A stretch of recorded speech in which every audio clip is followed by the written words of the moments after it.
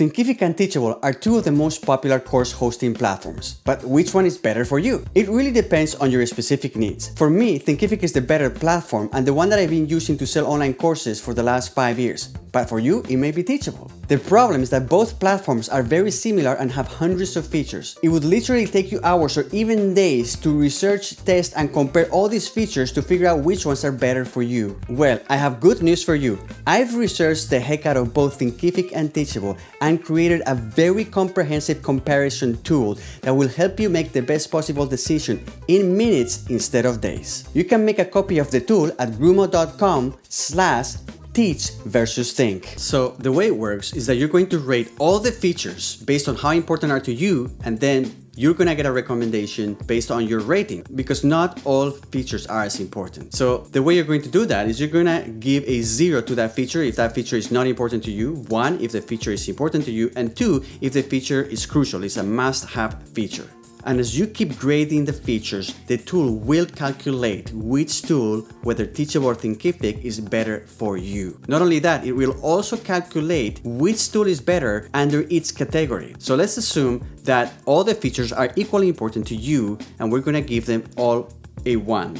And we can see Thinkific comes on top, but not in all categories Thinkific comes on top. And this is where you can start gleaning really useful information to help you make an informed decision. We can see that, for example, on sales, on reports and customer support and mobile, Teachable comes on top. And the reason why is because on sales, Teachable has a way more robust affiliate system. On reports, it has more in-depth reports. And on mobile, it offers an iOS app where you can take courses as a student in a native app, right? So you can always go down to any of the features that you're interested in researching further. And what I've done is, beside the feature, I've added a link directly to the help documentation that explains how that feature works. That way, if you're not sure what the feature does, you can always research it. So if you want to research affiliates, you can click there on Teachable, or on Thinkific, you can do the same thing, and that will take you directly to the documentation for Thinkific, how to use affiliates in this case. Now, the way I've rated the features for each platform is by also using a numbering system, which goes from 0 to 2 as well. And 0 means that the feature is not available, 1 that the feature is available, and 2 that the feature is superior in comparison to the same feature on the other platform. For example, Teachable offers a single page checkout, which is proven to have better conversions.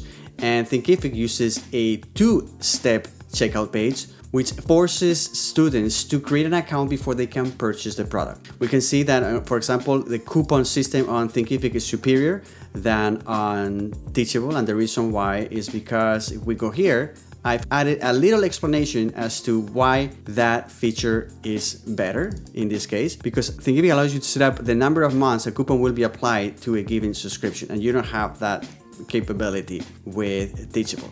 And now we're going to be able to filter this data to help us glean really useful information. And to do that, I've created a series of filters that are going to show you very specific information. For example, let's say that we want to see which features are free only on Teachable.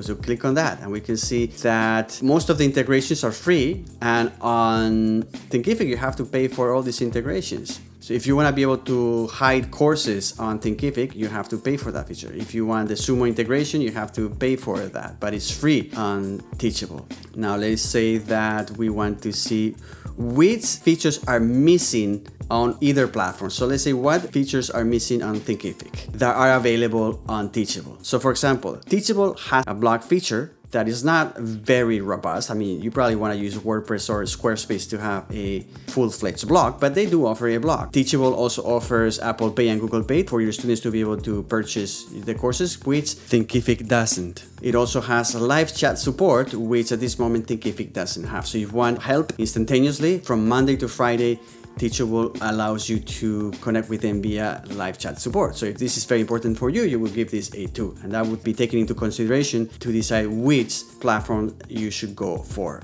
It also has a native app, but maybe you don't care about that, so that could be a 0. We can also look at the top features that I've marked as superior, and in this case, the single page checkout feature is better on Teachable. You can generate coupons on bulk automatically from Teachable, and that's a feature that, although Thinkific has, is not as powerful. And it also, the affiliate program and affiliate dashboards are considerably better on Teachable. We can do the same thing for Thinkific. What are the top features? They have a better free plan. The free plan on Thinkific gives you 3 courses and unlimited students, which is great. You basically can get up and running right away.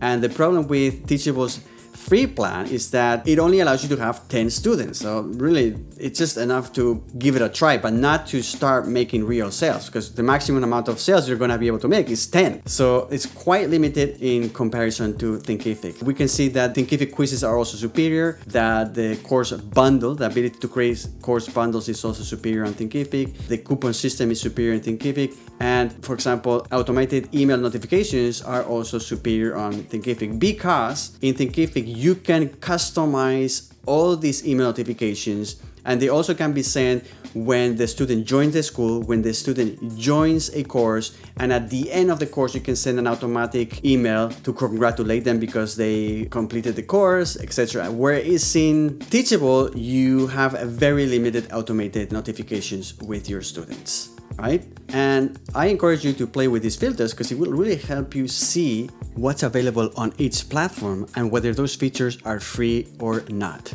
In essence, to give you an idea, if you're interested in sales and a robust affiliate program is important for you, Teachable is the better option. If you care about design and customization and you care about having more control of branding features, Thinkific is the better option because it has a lot more templates. Their site builder is really powerful in comparison to Teachable that has only a single template, which is customizable, but at the end of the day, you only have 1 template versus at least 10 templates on Thinkific. The course creation features on Thinkific, they're also a little bit more powerful, specifically because they have surveys and assignments. In terms of integrations, they're pretty similar, although Teachable, all the integrations are available for free, and in Thinkific, you have to pay for them. Customer support is very similar. The advantage of Teachable is that they have live support, as I mentioned before, and if you scroll down, you'll be able to see that Teachable is actually the more popular platform by far. We can see the traffic stats here. If we click on the traffic stats, that will take us to SimilarWeb, and we can see that monthly Teachable gets about 60 million visits versus 6 million visits on Thinkific. So more people use it. It doesn't necessarily mean it's better, it just means that it's more popular. I would also say that it's slightly easier to use just because of the mere fact that it has considerably less features to worry about than Thinkific. Now, I personally use Thinkific because I really like the customization tools. I really like their course creation tools. Originally, one of the main reasons was because their free plan is considerably better than Teachable's free plan, because you can create up to 3 courses for free and it has unlimited students. So if you want to test a platform, getting started with Thinkific, it just happens to be a lot easier. And that's it. I'm sure this tool will help you make the best possible decision between Teachable or Thinkific. Now, if you want to learn how to create your first course on Thinkific, make sure to check this video here. Yes, it's a full tutorial on how to create your first online school in Thinkific and publish your first course. And stick around for more tutorials, including on how to create your first course on Teachable as well. Thanks for watching. Bye-bye.